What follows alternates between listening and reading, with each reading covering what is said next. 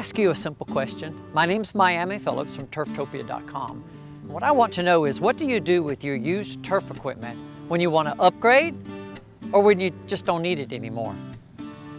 You can list it on eBay, Craigslist. You can put it in your local paper.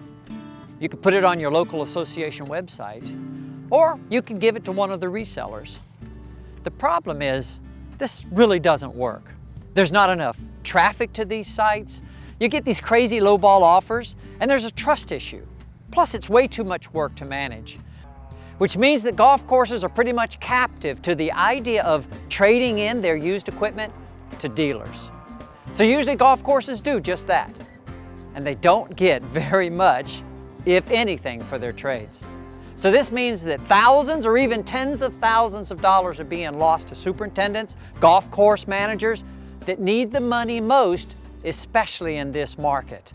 We have heard over and over and over again from superintendents who think that they should be keeping more of this money that they lose in almost every single trade.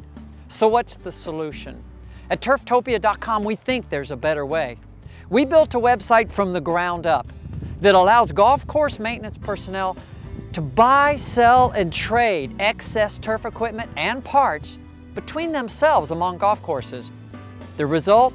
Buyers and sellers of used equipment benefit greatly.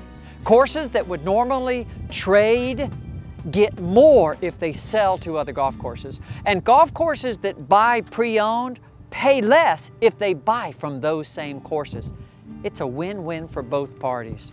Turftopia's vision is to provide golf course superintendents and general managers a secure, trusted, and a comfortable marketplace to buy and sell this pre-owned turf equipment and parts.